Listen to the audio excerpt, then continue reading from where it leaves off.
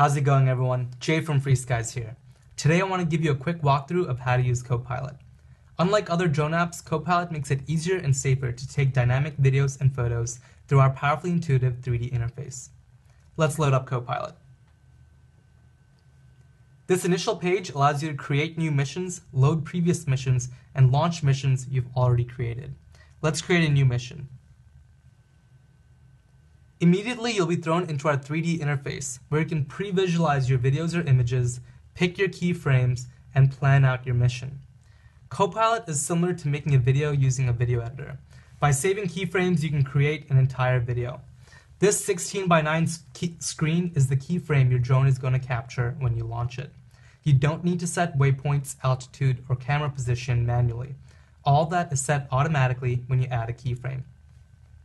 This lower panel here allows you to add, edit, or delete keyframes for this video. This map shows you the 2D position of your drone at all times.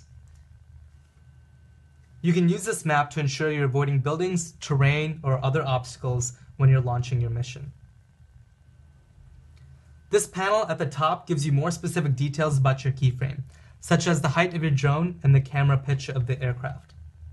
You can also check the total time and total distance that this mission will take to accomplish, along with the estimated battery consumption. Let me show you an example. I've already created a path in downtown San Francisco.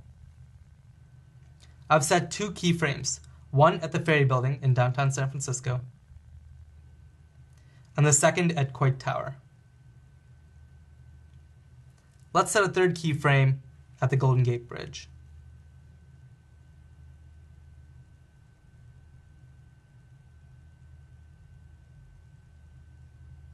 I'm happy with this, so I'm going to add the keyframe.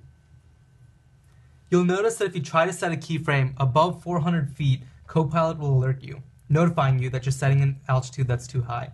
In the United States, the FAA currently advises keeping your drone below 400 feet so that you can ensure you're flying safe at all times. If you're outside of the United States, you can disregard this exemption. I'm going to hit yes for the time being. Once you've set your keyframes, you can pre-visualize your entire path and preview what it's going to look like ahead of time by hitting this play button here. This allows you to check to make sure that you don't hit any trees, buildings, or other obstacles along your flight path. This also helps you preview your video so that if you're satisfied with this, you can launch your mission, or you can edit your keyframes, add or delete additional keyframes, and modify this mission until you're satisfied. Once I'm happy with this mission, I can also check no-fly zones to ensure that I'm flying in a safe area, as well as checking the local weather to ensure that I'm flying in safe weather conditions. Everything looks good, so let's launch the mission.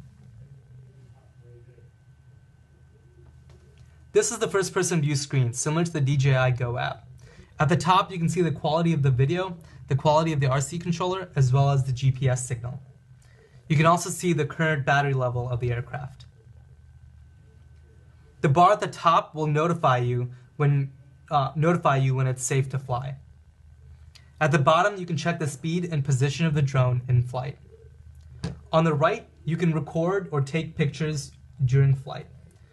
You also have the option to switch between 2 modes, autonomous and hybrid mode. Autonomous mode is fully autonomous, capturing each frame exactly as you had planned them. Hybrid mode will give you full control of the camera so that you can control the pitch of the camera or yaw the aircraft during flight, giving you full creative control over your video. Once you're ready to play your mission, hit the green play button in the bottom left-hand corner. The first notification will let you know that you need to put your controller in F mode for CoPilot to work. Once that's done, hit next.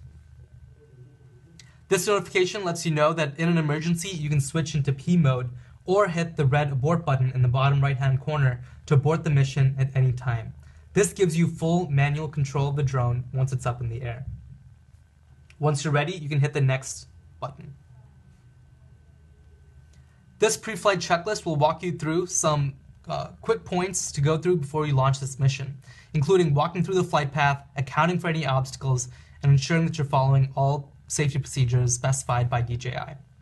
Once you've gone through the pre-flight checklist, you can hit Launch Mission.